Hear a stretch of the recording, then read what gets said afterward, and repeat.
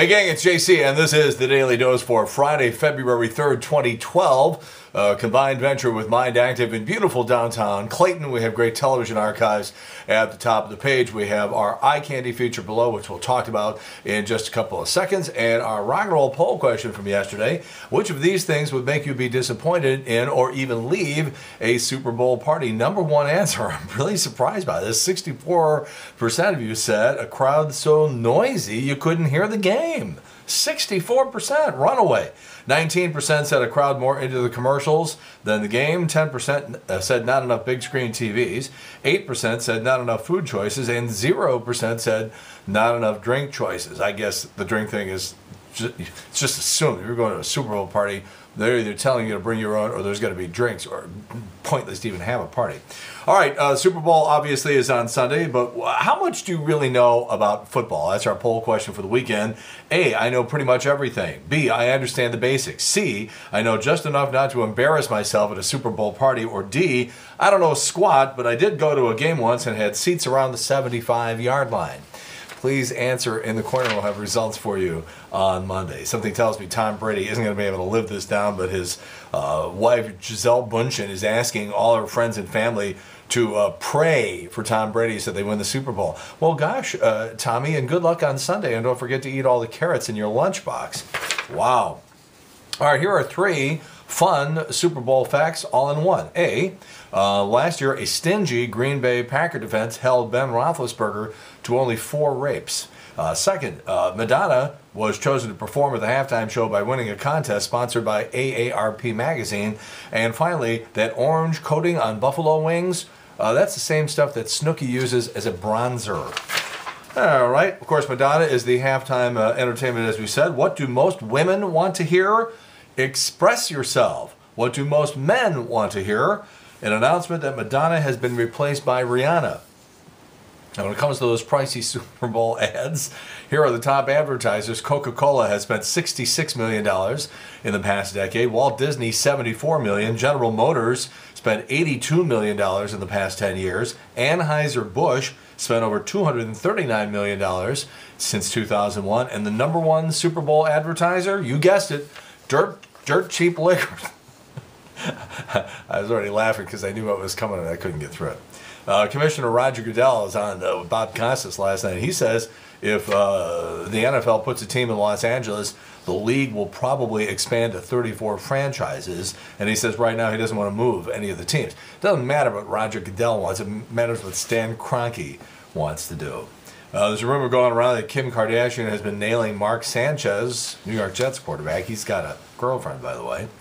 Okay, I'll come back to the Super Bowl later.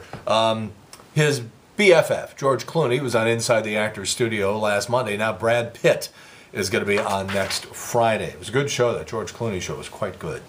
Let's talk American Idol. Last night, the St. Louis show was on. It was sort of a lame show, plus we got gypped. It was only an hour.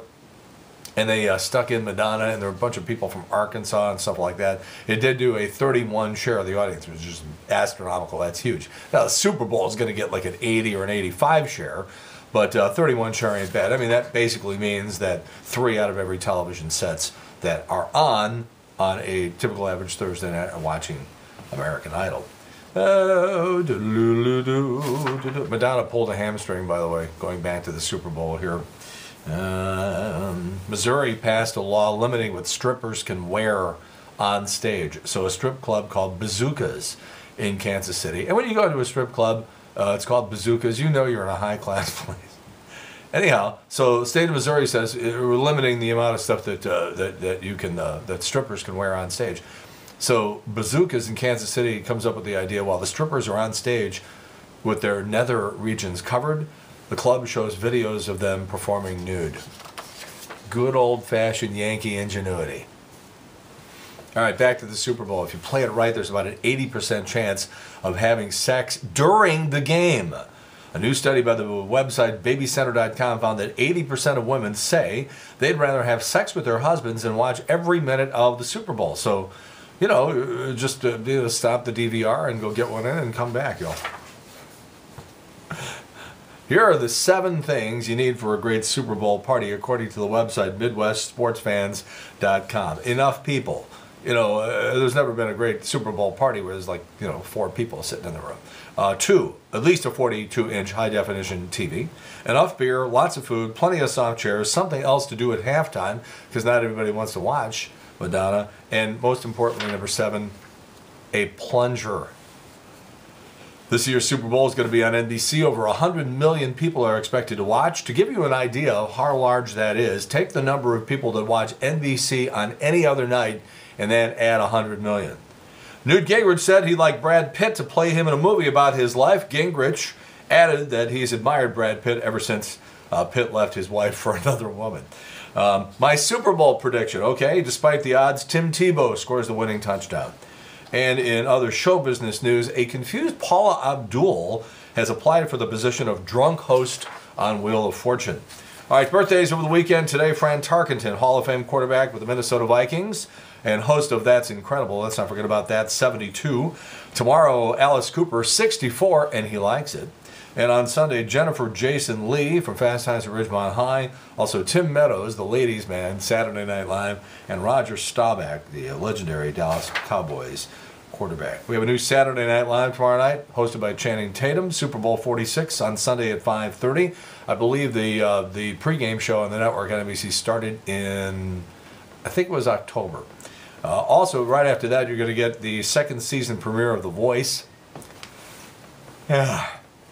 And then that's going to be followed by Jimmy Fallon's Super Bowl special with Adam Sandler and Andy Samberg and rapper Flo Rida. Bill Maher tonight, Susie Orman, and former New York State Republican Congressman Rick Lazio. All right. So back in 2005, Tom Brady, New England Patriots quarterback, hosted Saturday Night Live, and they did an absolutely hilarious sketch where it was a... It was like one of these training films about sexual harassment in the workplace. And it had Tina Fey and Amy Poehler and Fred Armisen and Tom Brady. It's so clever. It really, really is good stuff. We've put that on our eye candy feature. It's right below what you're looking at right now. All right.